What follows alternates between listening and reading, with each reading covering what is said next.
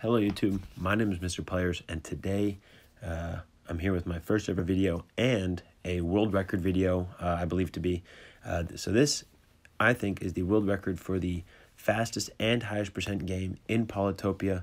So this is a 1v1 on the crazy difficulty, and as you can see, I did it in 3 turns using the Imperious tribe against the Owamanji. And yeah, when I got this spawn, I was kind of just surprised at how good this spawn was. Not to mention, I did get some luck because the AI didn't know where I was, I didn't think. So he ran off the other way, and by the time he saw me, I was really fortunate.